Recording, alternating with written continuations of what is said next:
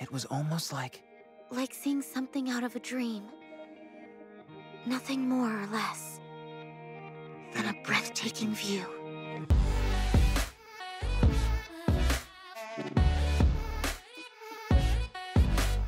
So you know how when you first learned about the hero's journey, you started seeing it everywhere? Well, I'm about to hero's journey 80% of East Asian stories. Manga, anime, films, 4-panel comics, character arcs, seasons, series, hell, even commercials. I've got one word for you. That word is Kishotenketsu.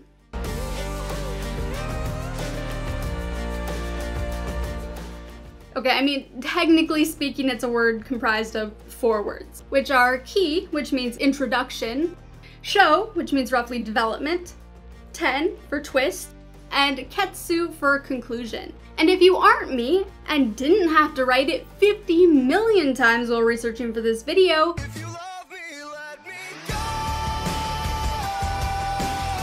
you may struggle to remember the name. Here's the trick I used. Prior to my researching it so deeply, I now remember the Japanese characters for it.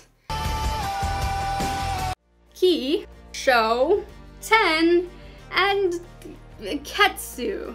I don't have anything clever for ketsu. So Kishotenketsu is a story structure popular among writers in East Asia, most notably China, South Korea, and Japan. The structure originated in China, where it was applied to 4-line poetry. From here, the story structure moved to Korea, and then finally to Japan, where it was called Kishotenketsu, and it started gaining recognition outside of East Asia due to its prevalent use in anime and manga. Now, when I say this structure is popular in East Asia, I need you to understand that I mean popular. Think of Kishotenketsu as the 3-act structure of East Asia. In fact, it's so prevalent and versatile that it's taught in elementary schools as a form of sentence structure. And then it's untaught in colleges because students try to use it for presentations. And now, onto the structure itself.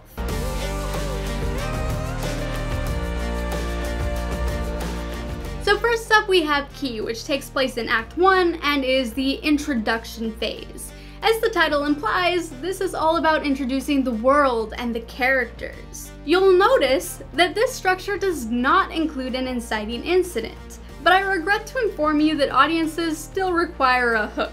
So to capture audience attention in Kishotenketsu stories, writers will generally start with a violently compelling or hype-packed communication of tone and theme. The primary purpose of this section is to get you into the right mindset so the next stage can take deeper roots. Your Name is a beautiful example of this.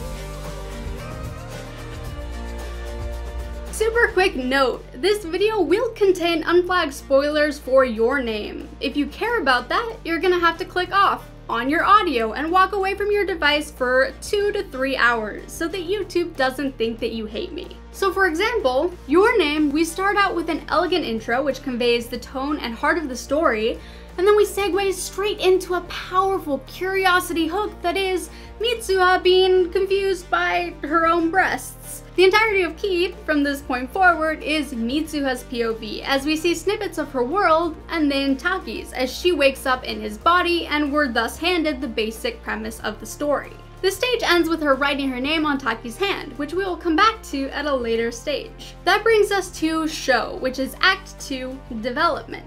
This stage is all about establishing biases and emotionally anchoring us to the focal character. If the upcoming twist requires groundwork, this is where it's buried, but there are generally no major changes to the character's world in this stage, and foreshadowing is kept very subtle.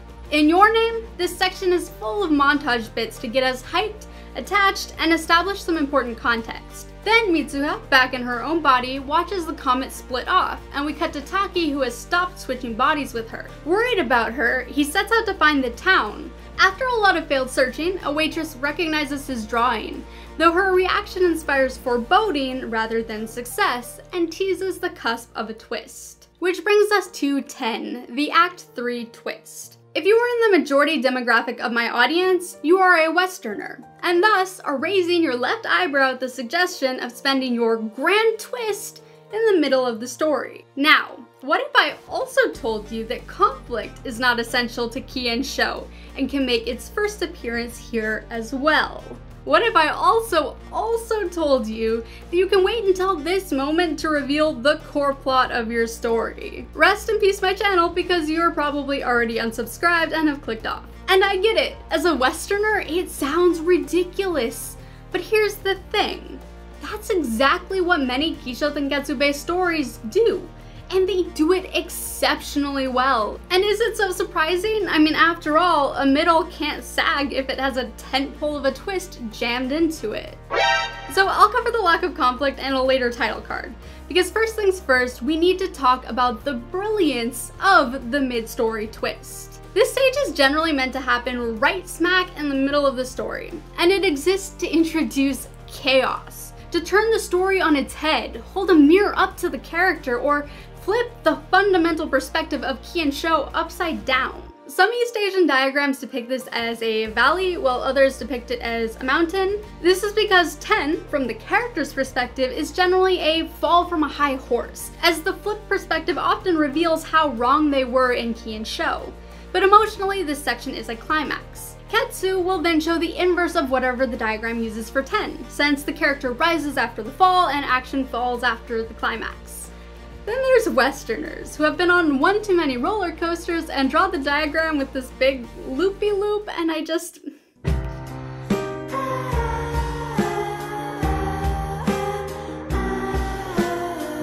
know there's no official structure, so I cannot say that these diagrams are wrong.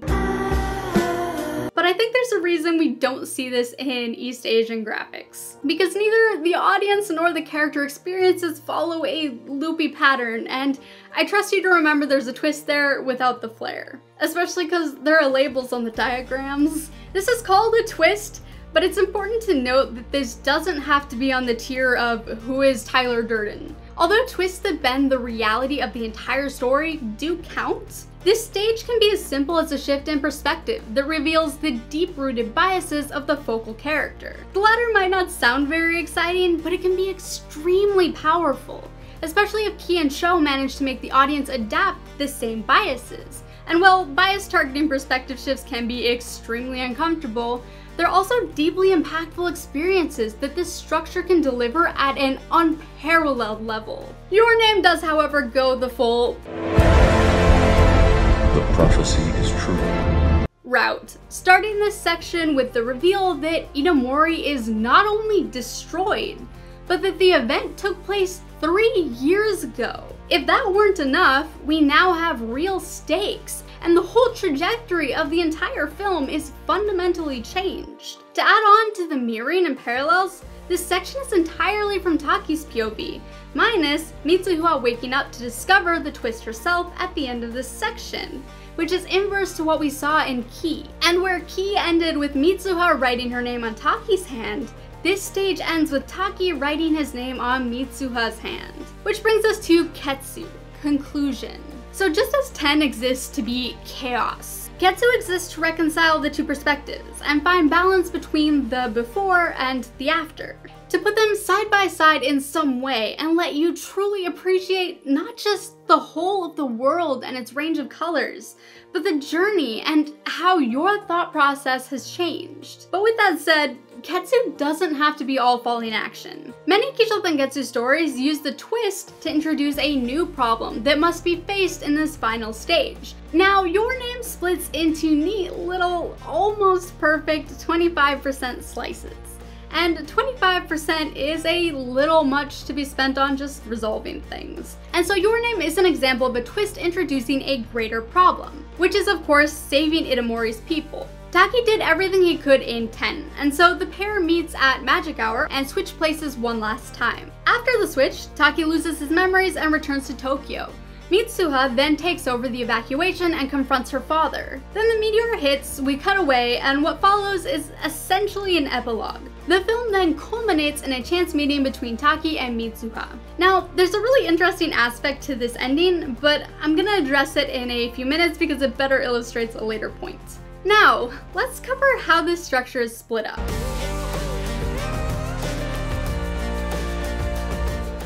There is no set breakdown. Some writers go for very even, clean-cut slices that you can predict down to the timestamp page, or volume. This seems to be the most common, but I suspect that's just because it's the easiest to identify. Others put the story first, using Kishotenketsu as a guide only so far as it exists in the back of their mind. Some East Asian writers, most notably in manga, even swear against even divisions, citing audience retention as their primary concern. And we've learned from experience that it's best not to divide into equal pieces, but put emphasis on the part where show gradually turns into the beginning of the twist. But I do believe that stories with a heavy focus on parallels and mirroring will feel more symmetrical with even pieces. And if rhythm is a core component of a story, the evenly spaced beats can really resonate with an audience. It's also worth noting that if you set out to analyze an anime and find it's almost Kishotenketsu but not quite right, it may very well have been lost in adaptation. Take for example Attack on Titan, where even an artful application of Kishotenketsu looks, well, it looks like this. I applaud the efforts of Pause and Select, but it does make for a rough example because this story, like many animes, started as a manga, and though the anime doesn't deviate too far from the early source material, the changes are not centered around making the story more Kishotenketsu, but rather making the timeline linear and breaking episodes off at cliffhangers. Because of this, you'll have a much smoother time analyzing the source material, which splits perfectly down volume lines. Now, because I have ADHD and 0 time management skills, I spent 4 full-time workdays noting down examples of Kishotenketsu, which I then had to cut because audience retention does not like 45-minute videos. So, if you want to see exactly how volumes 1 through 4 of the Attack on Titan manga are Kishotenketsu, support me on Patreon for access to scripts and that cut content. Please, for the love of Skycat. Kishotenketsu is often called a plot structure without conflict, which is wording that I would classify as mildly unfair, but technically true. After all, you cannot say that there is no conflict in Parasite or Attack on Titan, but it is fair to classify this as a structure that does not focus on conflict. In Kishotenketsu stories, conflict is generally not personified and does not drive the plot, because the stories are not about forcefully overcoming a trial, but rather about coming to an internal understanding or state of acceptance. In fact, characters are often relatively powerless. Because of this, the negative force in the story is generally portrayed as something inevitable, to be averted or accepted rather than dominated. Or the conflict is born of unnecessary actions and goal chasing and is thus self-inflicted. And that's not to say you couldn't use the structure as a guide for a bombastic story of hero versus villain, it's just not what the structure caters to. So for example, Your Name has no villain. Taki and Mitsuha aren't trying to shoot the comet out of the sky or change its path, because the comet is inevitable. The characters are instead trying to lessen the damage by saving those lives that they can. The other interesting aspect here is that the story ends with the characters having forgotten the body switching and their connection and everything. And so the story ends with the characters having not personally changed. Besides, you know, Mitsuha not being dead, which you could argue is a little bit of a change. And yet, they perfectly match Kishotenketsu, because Kishotenketsu does not require character arcs. Which brings us to stories that benefit from Kishotenketsu. In other words, who should you share this video with?